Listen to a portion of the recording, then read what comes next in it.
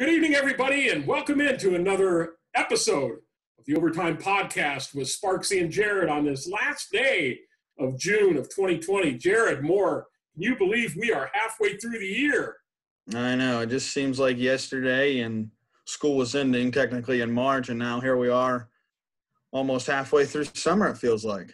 It does, and the temperatures certainly are feeling summer-like. But when we hit July, we start to think, fall sports, we're unknown what's going to go on with the whole COVID thing. But as far as I'm concerned, I start thinking football in July, and we are pleased and honored to have a special guest tonight. Recently announced new head coach at Bucyrus High School for their football program, Coach Tim Plumley. And Coach Plumley, thanks so much for joining us tonight. Certainly appreciate your time. Oh, I appreciate the opportunity to speak to you guys. I was pleased to be asked to do it. I appreciate it.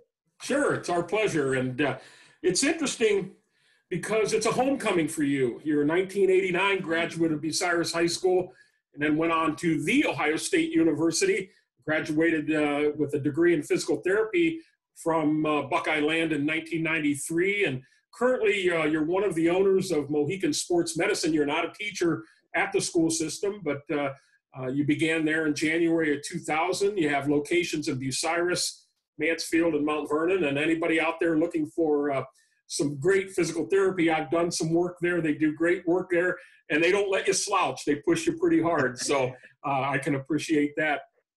You've been an assistant, or you were an assistant at Bucyrus for 16 years before going on to Cardington the last 2 years as head coach, finishing with a 3-17 record in those 2 years, and then hired in back at your alma mater on March 13th, which ironically was the last day of school. Tell us about that.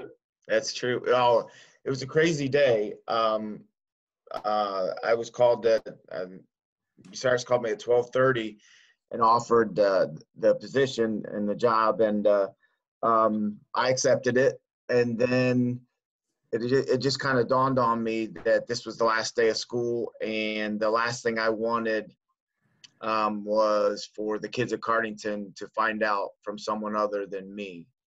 So I made a beat. At the time, I was actually in Mount Vernon at our facility in Mount Vernon, and I made a beeline to Cardington to get there right when school was letting out so that I could meet with the kids there.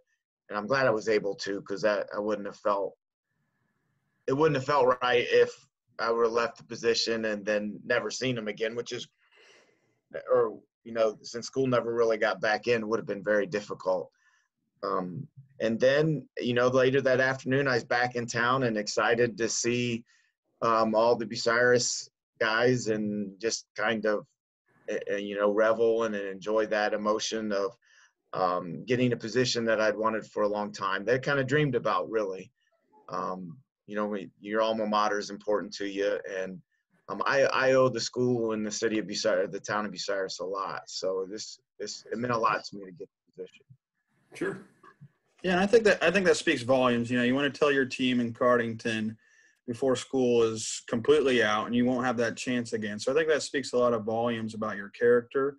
And going off of that, you played Bucyrus last year, and how was that going up against your alma mater and now the school that you're at head coaching with?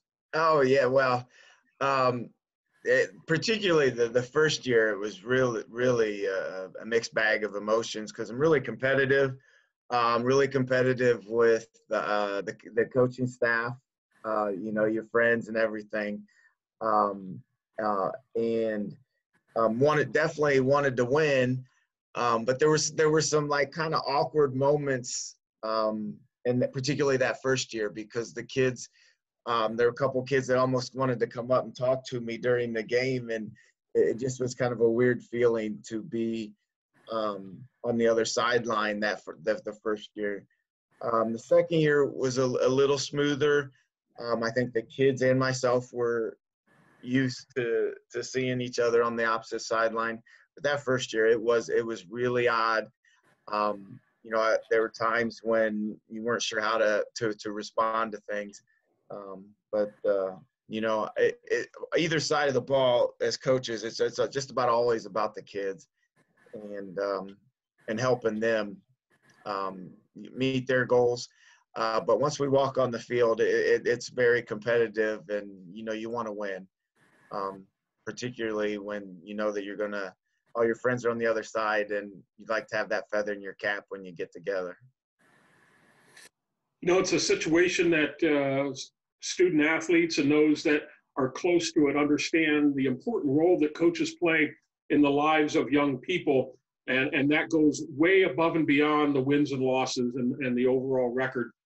And even though you were just at Cardington for 2 years, I'm sure there were some difficult conversations at the end of games that you weren't successful. But tell us a little bit about how difficult that last meeting with your kids, telling them that you were going to a different program, and the challenges that you faced in that discussion. Oh, it's a really hard discussion. And, and at first when the Bucyrus job opened up, I wasn't sure it wasn't like, yeah, I'm going to go for it again. It was the second year in a row with the situation. And you develop really close relationships with the kids, and that makes it really hard to leave.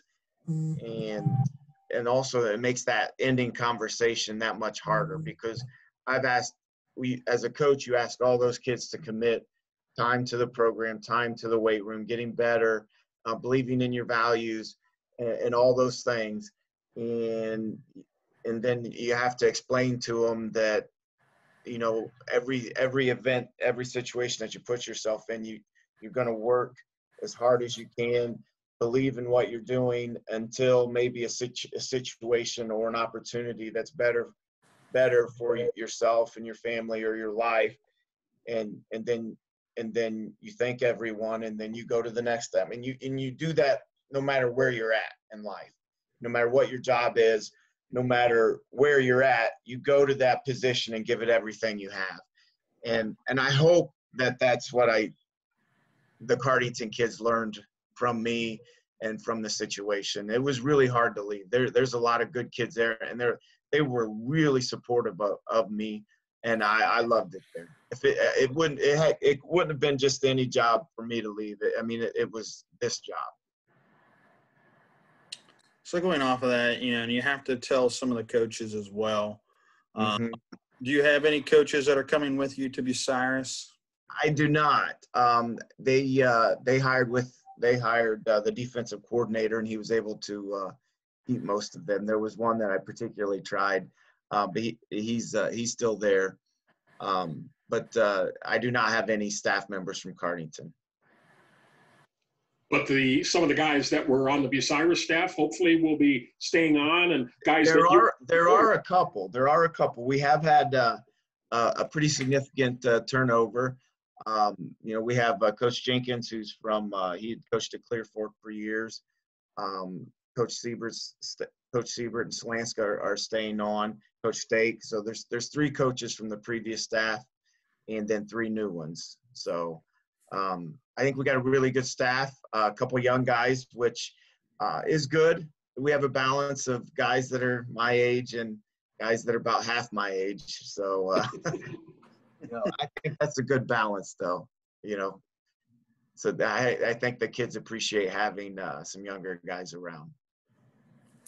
So going off of that, you start the end of school, and what were some of the first meetings about with your new coaches and the students? Obviously, you couldn't meet with them in person, so I guess staying in contact might have been a little bit difficult. And was there a little surprise from the kids, first off, that there wasn't any spring sports to go off and actually get the chance to meet you in person? Yeah, that was the hardest thing. And I'll be honest, the first 2 weeks, just with the timing of the COVID, I was pretty angry, just anything. And obviously, calm down. It's interrupted everyone's life, but I really wanted to get started. I wanted to meet the Bucyrus kids. I wanted to get started, and this virus wasn't allowing it to happen. Very self-centered, individualistic view of the world, but that's where I was at the time. But calm down, and you get a better scope and realize what's needed. But that was very difficult. We had some Zoom meetings, and the kids participated very well with those. And just to go over values and who we are, And then we started going over the offense and defense. You know, we were able to do that. You could tell at the end, though, we got into May, and their interest in doing Zoom meetings was really starting to wane. We had pretty good interest in that through most of April, but we got into May, you know, they were getting antsy, the kids were. We also had Zoom meetings with the coaching staff, and it's the same type of thing. I think it's real important that everyone buys in and believes into our values, what we're trying to do. You know, from the top down. You know, the coaches. It starts with the coaches. If the coaches don't believe in what we're doing, then the kids aren't going to believe either. So that was important to stress that. And you know, we have a bunch of good guys that care about the kids. So I'm excited to get out there. We have gotten out there a little bit within the restrictions of what we can do. And next week, you know, we'll start practicing a little bit more, you know, within the rules of what we can do. We're visiting with new head football coach at Bucyrus High School, Tim Plumley. And Coach, Bucyrus is coming off a fairly successful season, better than they've had in years past, a 5-5 overall record. But there were 13 key seniors that will not be coming back. Ben Seibert, the quarterback, being really one of them. But you have, according to your roster last year, 6 that were juniors that would be coming back. But you've been doing a lot of knocking on doors and bringing some kids that maybe weren't in the program back. So I want to talk a little bit about that, and also the kids that you do have coming back. Sure. No, we've been we are actually, as far as the total number of kids on the team, we'll have more this year than what they had last year. We have a pretty large freshman class coming up, 4 or 5 new kids in that class. There's 2 or 3 seniors coming back that maybe played when they were younger. Spencer Huff, Lane Carter are coming back. And in each class, there's a couple kids. So there's interest there. We lost, there's a lot of interest. We lost, obviously, a good group of seniors that were integral in that, in being 5-5. And I've talked to the coaches and the kids. You know, they felt like they left a couple on the table, you know, particularly that Mohawk game, and could have been a little bit better. The league was good. You know, Seneca East was good. Cary's a strong team. Winford's always good. You know, Colonel Crawford, it's just the same team. So we have our work cut out for us. We're going to have a lot of new kids in new positions, playing different positions. They're familiar names, but the role's going to be bigger. And you know, Bryant Pfeiffer's back. He's going to be a really strong lineman on offense and defensive, probably an all-league type player. Nick Middleton's a senior. He was injured a lot last year, had surgery on his thumb. He's not a big kid, but he's really quick and fast and dependable. So we have a lot of kids coming back that are working hard and will help us get the job done. You mentioned having your work cut out for you. You have a couple of tough non-league games against Galleon, Crestview, and Northmore. And I guess just off of that, heading into the beginning of the season, before you get into the N10, just explain the importance about playing some of those tough non-conference games to get ready for that struggle in the N10. Well, I think that your non-conference games will set the tone. We'll respond to the challenge, and you know, and it'll help us prepare, because none of those teams are we going to take lightly. They're all very good teams, and we're aware of that. And you know, our non-conference starts off with Winford. We start off right off the bat. Like, I think we have those 3 games. And it's like Winford, Cary, Seneca East. So, you know, our schedule is loaded from the beginning. So we got to be ready to go and you know, come out firing. And so that non-conference schedule will help us prepare for that. Yeah, absolutely. And you mentioned the league, but the blessing is that arguably some of the top teams in the league, that being Winford, Seneca, Cary, and Colonel Crawford, are all going to be at your place. You do have to go on the road to Mohawk, Buckeye Central, and Upper Sandusky, but you do get, let's face it, the top echelon teams for the majority of them at home. And I know it's really too soon to tell. You know, I was getting pretty excited as things were starting to opening back up, and unfortunately the news lately has maybe not been as positive as I would have hoped with new cases coming out. What do you think? I mean, you have to prepare your kids and your coaches as if it's going to go off as planned, but in the back of your mind, have you thought what it might be like to be out there at the stadium with no fans in the stands? Yeah, I think that would really change the environment. Would you still play and still play hard? Absolutely. But, you talk about – anybody talks about high school football in Ohio or anywhere it's the Friday night lights. And part of that is, the lights are on, the people from the community are there and cheering you on. You have the cheerleaders, the bands, grandma and grandpa, mom and dad. And we're in a small town. Those things are important. And the great band at Bucyrus too. Yeah, and that's part of why we coach, is that environment, to still be part of it. So, I hope it doesn't come to that, but if it does, we'll go out and play the games and prepare like we normally would. But it would be missing something, definitely. So obviously you're a couple weeks in here with your preseason stuff. Just going off of that, and some things have changed here recently, allowing some certain contact drills and what. I guess just explain how difficult it's been so far here in the first couple of weeks, and what kind of changes that you've had to make as far as practices are concerned. Well, right now we've kind of focused on more skill-based things that we can do. That isn't bringing the whole team into a group or like that. Obviously, this time of year you can't tackle and full go anyhow. But we haven't even gotten. You could compete against each other. We haven't even started. Next week we'll probably start some 7-on-7 against ourselves, because that's permitted within the rules. But we haven't even got that far right now. We've thrown routes and worked on the individual drills and that. So that's been the focus of any time that we've had on the field. The big change at first was in the weight room, keeping the group small for the first 2 or 3 weeks. 9 kids and a coach, and the kids really, I felt, adapted well to the weight room. And I think there were some things we learned that doing it differently, things that we learned that we liked, maybe moving forward, that we'll incorporate, that we just won't automatically go back to exactly how we did it before this, even when we're allowed. So there were some things that we learned that we think would benefit us in the future from doing it differently.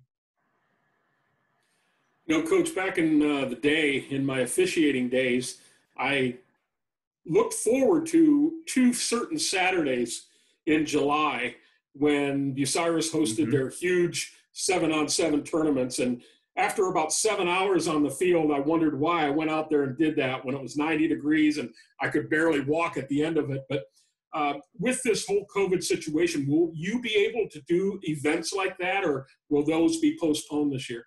I'm not sure. You mentioned the last week or two. 2 weeks ago, I was feeling confident. Yes, we're going to have them. Everything's going well. The last 7-10 days or so, my confidence has probably dipped.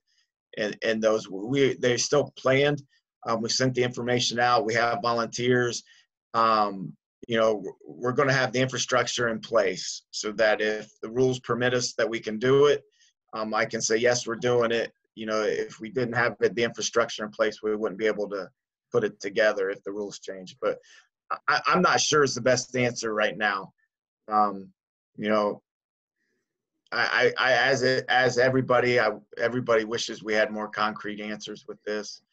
And I know a lot of people get frustrated not having the answers, but at this point there isn't a good one. I'm definitely planning to have them, and if we're allowed, they'll go off at whatever capacity is permitted. So we touched on this off the video a little bit right before we went on with your interview, and Mike talks about being an official occasionally, and you've had that experience of him being an official at some of your games. So I just want you to tell the truth here. Is Mike a good official? Yes, and I said that I'm not doing it because he's right in front of me.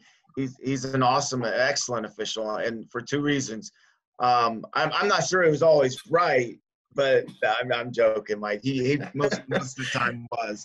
But when I did have a disagreement, he would come over and talk to me like a normal person and explain to me what he saw and what he thought, and that just appeased me.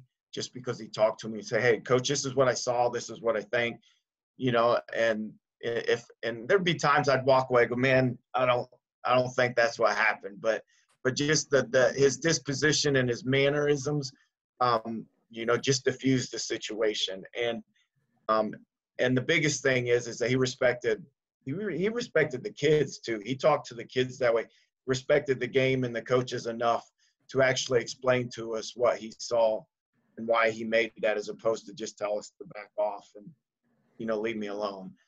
As a coach, that's probably the most frustrating thing when an official does that.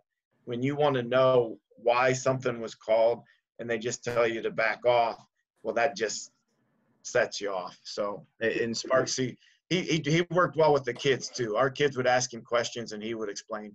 Saturday morning's a little different than Friday night too. You have those opportunities. Yeah. But he was great at that. He was as an official, and still now just supports the game of football. Great. And I'll give you your $20 or give me the $20 later. Okay, Sparksy. Well, when Jared brought that up, I got to refresh your memory. And if you think back a number of years, and Mark Music was playing on Saturday morning and back in punt formation, and he got the punt off and went down like somebody shot him from the stands and made a noise. And I didn't throw the flag, and you just went ballistic on me. And I looked down at Mark and I said, "Not today, son." And he just starts laughing at me because nobody even was close to him. But he sure did a great acting job, and you tried to help sell it from the sideline for sure. Yeah. You get involved. It's being competitive. That's part of the reason you want to coach and stay in it, to feed that side of your personality. I got to ask, because you did mention early off that, after being at Bucyrus for 16 years and then going away and getting some head coach experience and coming back to your alma mater and paying back to what so many people in the school system and the community did for you and your career, I guess the question that begs to be answered is, what is the mark that Coach Tim Plumley wants to leave on this program? Not that it's a short-term thing, but what's the biggest impact that you want to leave in the Redmen program moving forward? There's a couple things. First off, I want the kids to believe in themselves, to believe in Bucyrus, and to take great pride that they're from Bucyrus. I do, both being from the town and being an alumnus of the school. And then I also want them to learn to work, and to create hardworking men and women. Now we have a couple girls on our team. So I want them to learn that process, to be people of great character, people that understand how to work, how to set goals, and to go out, and once they leave Bucyrus High School, that they'll be a good citizen, take care of their business, do things the right way. Those are the big goals. I think if we teach kids to do that, we'll win on the field. If those are the values and your kids are learning that by, learning a great work ethic, the success will come on the field. But, those are the marks. I want to, the belief in Bucyrus, and then also, creating great people of character. So, Coach Plumley, we've asked all the easy questions. Now it's time for ones. You ready for a little rapid fire? Sure. All right. So obviously the restaurants and everything were shut down for a while. If you had one restaurant to go to, it was the only restaurant on the face of the earth, which one would it be? Well, it would have to be a steakhouse somewhere, one of the steakhouses that I could get a good steak. You know, but that's my go-to meal. You know, I don't have one in particular, but you know, I can get a good ribeye or fillet, and I'll be happy man. Outstanding. So if I were to confiscate your telephone or iPad or whatever it is and got to your playlist, what is your go-to band or musician that just gets you ready for a game or pumps you up, or even when it's a downtime to mellow out and relax to? Well, you're going to find a little bit of everything. But my go-to band, I am a kid of the late 80s. So the Guns N' Roses, late 80s, early 90s. You know, as far as getting me pumped and going, Guns N' Roses is always, and I'm sure people listen to this, they'll laugh because there's plenty of Guns N' Roses stories in my background and as a kid. But I also like, you know, if I want to mellow out and just listen to some, I like Elton John from the 70s and, you know, a little bit of everything. But the hair band, the 80s, and a little bit of the grunge. Grunge was more my college years starting, but All right. Have you had to learn to adapt to some of the music that the kids listen to nowadays? Oh, definitely, 100%. On some levels, there's one part of it that just not just the sound of it, but some of the personalities in it. Like, you know, I struggle with Drake sometimes just because he always interferes with Toronto Raptors ball games. You know, it's like, go sit down. I always remember Charles Barkley telling a story about Drake that he said he would tell one of his teammates to throw a ball in the direction of Drake so that he could go after it. And I said, that's kind of how I would feel. But, you know, I've learned to appreciate it. There's some of it that as long as I put the filter on it so it's not blaring in the weight room. You've had a lot of coaching experience, just a couple years as head coach, but you've been to a lot of different places. What's kind of your favorite atmosphere other than at Bucyrus to coach a game? Well, what stadium? You know, I also covered games as a physical therapist, and I covered Kenton in the mid 90s, and their league is awesome. And I'm trying to think, I think it was Salina. It had pine trees, and then the fans were not 5 feet behind us, and it was just a rabid group of fans. And just the way that that's a great league, obviously, that they're in. And I really enjoyed that. You know, I used to enjoy going up to Tiffin when I played. You know, I enjoyed that stadium. You know, it's a larger, and they usually filled it. They were pretty good back in the 80s in this area. So those are some other ones. If you go into the KMAC, like you go to East Knox, which they have a nice field, but it's really small confines. You got the school right there, and then that makes for a good environment if you pack in people close. Which, you know, like I said, the coronavirus changed that, which hopefully doesn't change it too much. Yeah, very good. So, who is your toughest coach or toughest player to coach against? You know, you got to give it to Travis and then Gabe out at Winford. You know, the sustained success that they've had out there for 20 years now, and you know, and Steve Helbert. They've just been continued success. Even their down years aren't bad, you know. So you got to give those guys a lot of credit. Coach Plumley, we need to wrap things up here. Anybody you'd like to shout out tonight, or maybe a parting comment as we finish up for the evening? There's a couple things.